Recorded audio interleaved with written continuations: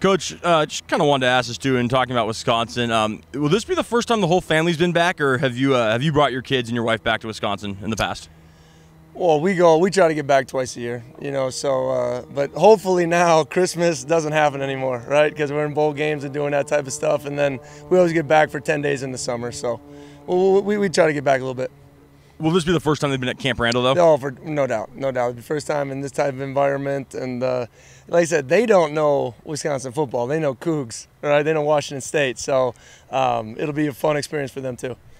And, for them, is it kind of one of those things where you're looking forward to kind of showing them the stadium where you grew up in terms of, where you were a huge fan, say, hey, this is where your dad, kind of grew up on college football? We haven't talked about it much. They're more concerned, Dad, is cotton candy there? Am I going to get some popcorn? Where do I get my halftime snack? So, we'll talk about those things kind of in the moment a little bit.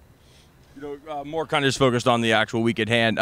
Any guys that didn't play last week you kind of expect to have back this week? Yeah, I feel like we'll be at full tilt. Andre Dollar, I think we'll be back full, ready to go. Falili was down a little bit last game. He'll be ready to go. So we got a lot of really ancillary parts that are back. I don't think of one off the top of my head that won't be back that we know isn't prepared for the season.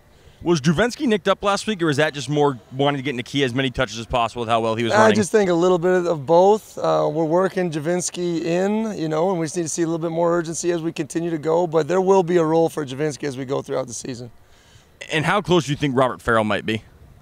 I think hopefully Rob's a week away. He's now on land. He's now moving around. He's now doing his thing. And, we hopefully to get him back out there for Colorado State.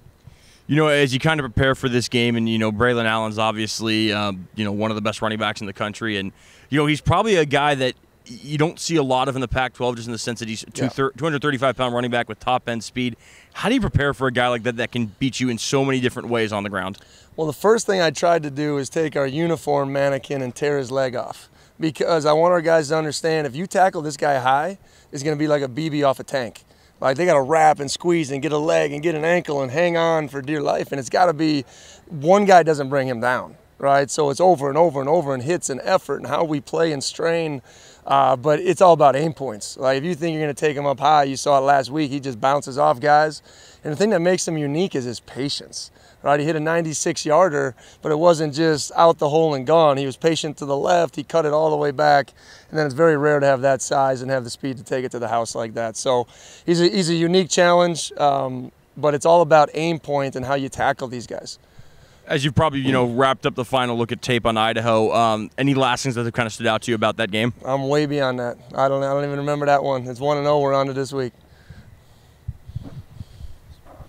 Yeah, so what's the mindset or message you've been saying to the team for heading into week 2?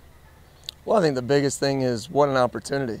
I think in life you only get so many opportunities, and you got to take advantage of each and every one of them. And this is a unique opportunity, but at the same time, it's the same mindset of how we try to win each and every game. So I think we've done a good job of understanding the environment, but controlling what we can control going into the game, right? So it's a different test. It's a different task, right? The way they play the game, they're okay with a punt. They're okay with grinding yards and 4-yard runs and over and over and over.